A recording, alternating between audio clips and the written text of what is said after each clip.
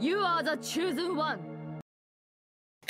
Welcome back to Chosen One Productions, playing again through Demon's Crest, though just one moment, I want to make one little change. There we go, we're back. Sound has been a little bit high, I think, even on the last video with my attempts to fix it, so hopefully this will be quiet enough. So here's the world map screen. You can move around, you can dive, which is actually useful to find secrets, since it's not always just things that are marked on the map. That was World 1, this is World 2, World 3, and World 4. Roman numerals because they're stylish. As you can see, we can move around. This is World 2, we'll go to in a second. First, I'm going to show off, I believe this is the right one, the headbutting game. It should be that. Nope. This guy, you can buy spells from. These are all the basic spells. There's actually a second shop, there's only 2 shops. None of these spells are very useful. I will show them in a later video, but I don't have enough money to be able to show them all right now. I'd like to do it all at once, just because it is kind of annoying. And now check out this shop. Pretty sure this is the actual... Oh, this is the potion shop. All of these are healing potions. Elixir brings you back to life once. Ginseng, which is not here, fully heals you. And they basically just do other amounts of healing. I only really grab the strongest heals and only against the hardest bosses, because, I don't know, it just doesn't really feel worth the effort. So, oh that's right, I forgot. The shops are in red. The Trio of the Peugeot shop is in blue.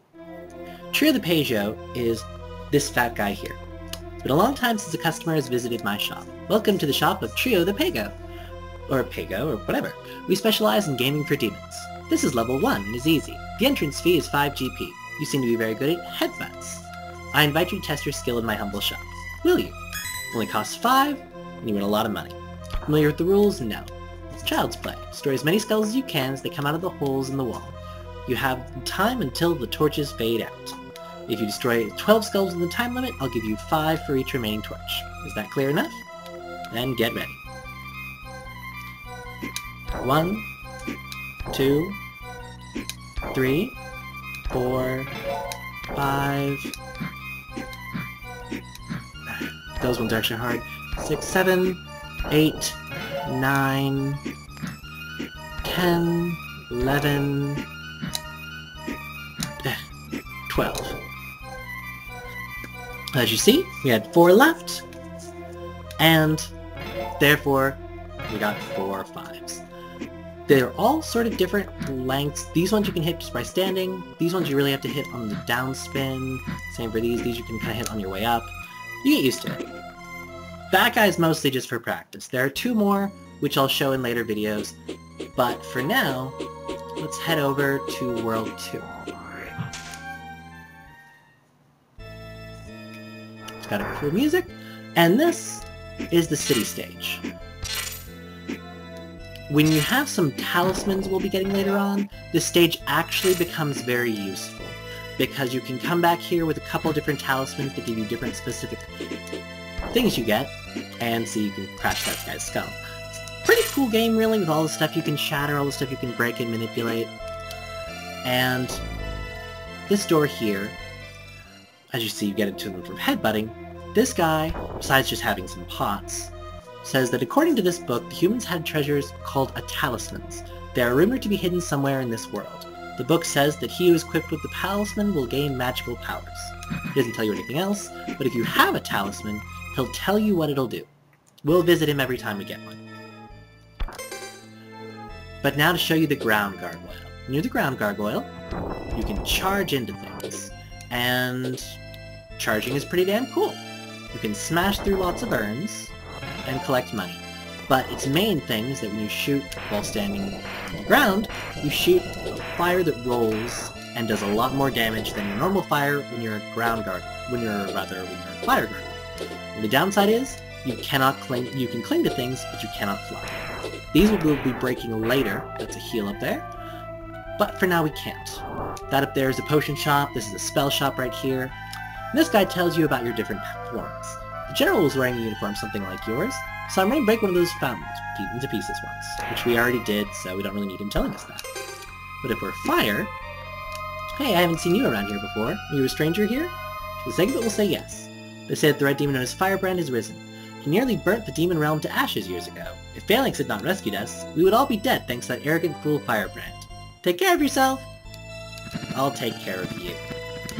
Pretty much, he's vilified you, which could be true for all I know. I know there are other Gargoyles Quest games, but I haven't actually played them, so I understand it. You seem to be a good guy at this. Now, at the beginning of this, you will want to stay as normal fire, because otherwise, well, this won't be as easy to navigate. Later on when we get water, there are some things down there, but as of right now, the water does way too much damage. As you see, those are torpedo fish, and some ghosts, and some flame sensors.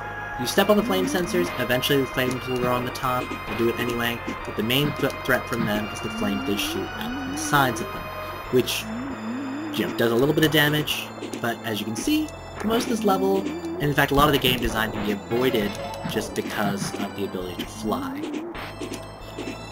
Now we could go that way, but for this video, we're going to go over here, and we're going to switch to the Ground Gargoyle. If you shoot the ground flame, you can destroy those hands, which is immensely useful, as if you stay trapped too long, a zombie head will come out and start gnawing on you, which obviously hurts. Those guys usually take a lot more hits. I'm not going to be concerned with every little piece of money, because as I've said earlier, money doesn't really matter too much in this game. There's a free health, which will be very useful against the boss we're going to be fighting shortly. It's the only thing that's really in any of these, so even though I generally like shattering everything, for the sake of time, I'll avoid my... well, I won't. There. There's nothing else really worth getting in this stage, so we can safely ignore it. And move on. Yeah, there's the zombie head I was talking about. By the way, those armor knights, the little guys that chuck skulls, can throw them upwards and downwards to destroy their skull piles. They rush at you. The armor knights, with another piece of crest, you can actually blow off their armor. But here is Belth. You only see him once ever. He'll do that little crooking thing. The real thing about him is that you really do want... This is when one of the annoyances of this game comes into play. You really will need to be using the menu screen a bit to be able to change between your different crests to take advantage of when he's in the air and when he's on the ground, because he's too strong to kill quickly, at least at this stage in the game. And you really don't want this fight to drag on with him horribly killing you. That slash will always be low, so you can always change at that spot into the Ground Gargoyle. But whenever he starts getting you towards the corner, as you can see, this isn't exactly very safe. Good thing is, you turn into bone, you retry, you do have to restart at the very beginning of this section, so embarrassingly it does seem like... Ow. Well now, I can show you what happens. You have to shoot these guys from behind, because their armor... I'm just not doing very good right now that I've got them killed. That will do something to you. So, there's a full heal. And it's been wasted on me now. They rush at you. They're rushing at me anyway. I think this is going to be our full heal for the boss fight, or not. Let go of me, zombie heads. Things tend to drop in waves. You generally don't tend to get mixtures of things. You either get one or the other. And this will be my last attempt at him for this video, so hopefully I do a lot better this time, because I'd like to end with Belth's victory. Or with my victory over Belth. Crooks his finger, try shooting some fire at him. Whenever he lands, is a good time to get right over him, because he never immediately follows up a land with a jump. He needs to recover. And you generally don't want to let him have too much time to get too close to you, because every time he hits you does 2 damage minimum. And you don't want to get too far away, or else he starts to jump. And as you can see, he doesn't have too much health out, but he has enough. And you don't want to stay over him for too long. And that's Belth. His scythe hand claps him to the ground. That falls. Oh, one little thing about the dash. You press dash, he'll move on his own. You wait long enough, you just jump, and he'll just dash and jump on his own. Sort of like Mega Man X. It's even the same button. So now we've killed Belth, we've gotten a piece of health, and, well, you'd think we were done with level 2, but there was something we skipped on purpose we can do even before we get the Crest of Water, and I think this is where we're going to end this video. We're going to come back here and kick some major ass. So this is Corinne from Chosen One Studios. Next time we'll be seeing the boss Uvununu, which is a very interesting name, or Uvununu, I believe actually. And thank you for watching, and have yourself a wonderful day. Hopefully I was a lot easier to hear.